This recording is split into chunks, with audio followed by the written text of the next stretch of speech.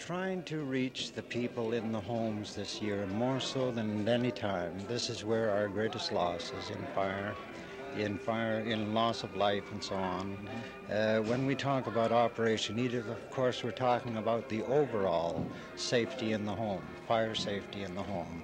Right. This is primarily why we have this display here today. We want the people to come, see what hazards exist in the home, to let them know. Some of them do know, but we want to reinforce the hazards in the home. And we just can't seem to emphasize this fact enough.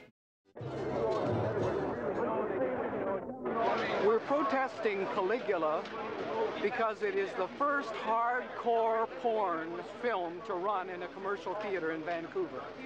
It's our chance to ask the government why they don't keep the law. Go see it and then tell me about it. If you love the Lord, then you don't bother with this garbage. Go see it and then tell me about it. You can't tell anybody about something you haven't seen or done. You take a stand against filthiness. There's people like you that talk about drugs, they don't even fucking try them yet. You take a stand against filthiness. You know, like you can't tell me about pot unless you've tried it. We told them not to take it. If you've tried it, then you can share some ideas. We're older than you, and we told them not to take it because we've been around more than you have. It doesn't matter. Age is so absolutely it matters, my friend.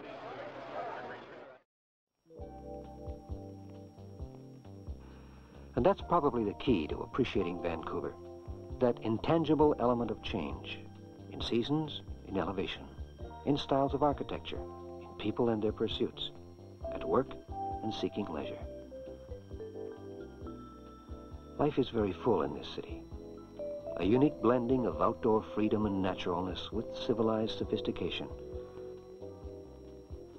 A seaport and crossroads of the Pacific Rim, yet a city with its own distinct identity and its own sense of being. Vancouver, where you will enjoy year-round a Pacific celebration.